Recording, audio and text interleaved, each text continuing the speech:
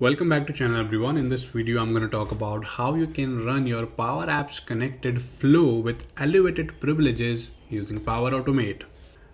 I have a scenario wherein I want to send an email notification on this PowerApps button click to set up users or individual users. But what happens is whenever a flow is connected with a PowerApps, it take the connection reference of the logged in user. So that means if I run this PowerApps, whatever flow is connected with this PowerApps will take the reference of my account. Hence, if I'm sending an email, the from address will be my address. So that's the scenario we want to avoid. We want to send an email from a specific email account, right? How to avoid that? Let's just talk about. On this button click, I have already integrated a PowerApps elevated flow, and that flow I have taken an email input, which will be our this combo box selected users email. And after that, I'm sending an email to a person email, which we have captured from here. And then there is text in subject and text in body, right? One thing to notice here is we have used PowerApps V2 connector here. So this connector has the capability of elevated privileges. So use this connector whenever you are using. And on the onSelect property of this button, I am capturing the data card value 1.selected email. It will be sent to my Power Automate as an input. So let's just run this flow, right? If I type a username here, let's suppose I type a username and send this email. I'll go to that specific user Outlook. If you can see, please check your email address. In the two sections, the person name is there and the from address is the person who is logged into the PowerApps. And this will change if I run that same PowerApps with this user account. Now I'll go to my PowerApps, which is already there.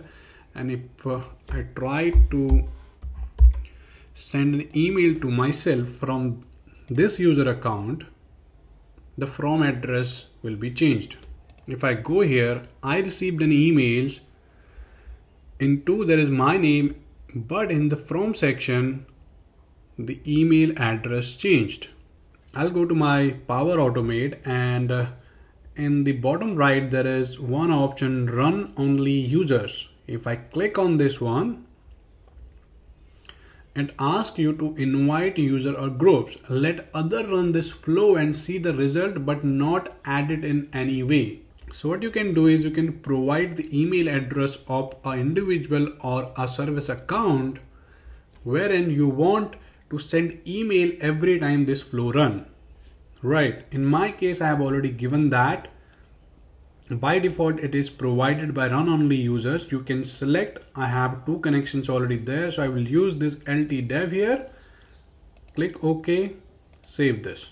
And once this is done, I will go to my PowerApps again. And now this time I'm sending an email to the same person with my user account, but the from address will be changed this time. I'll go to the email of that specific user, and you can see that the to address is that username and the from address is LT dev because I have selected that into my Power Automate. And now I try to run the same PowerApps from here with this user account, send email.